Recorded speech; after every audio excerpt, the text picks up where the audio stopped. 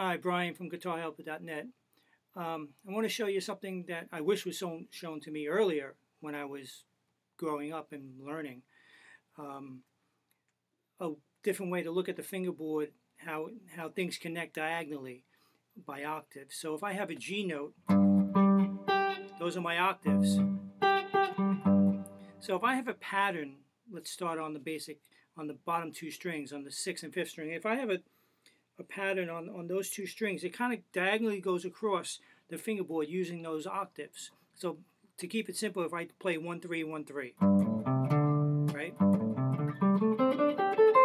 So the pattern is symmetrical across the fingerboard. 1 3 1 3 1 3 1 3. It's always 1 3.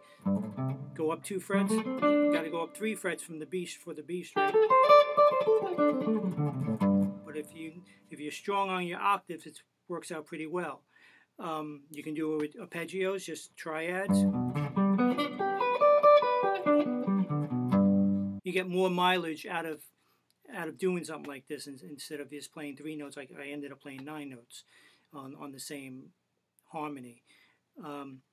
You can apply it to, so that's a triad. It works really well with 7th arpeggios. So if I have A minor 7, so I have 1 4 1.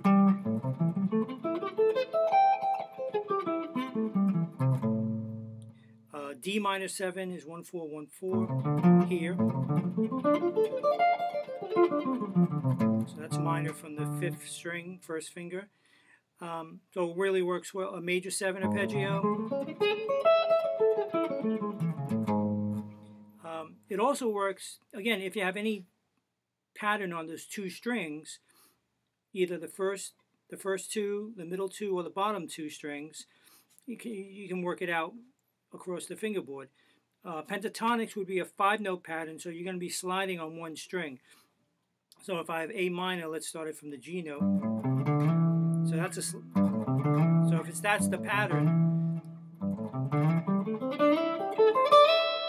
1 3 1 3 slide, 1 3 1 3 slide, 1 3 1. And actually, those kind of less jumping around kind of connects kind of smoothly on that. If I did pentatonic, so let's say if I do A, started from the root, A minor, 1 4 1 slide 4. So that's the pattern.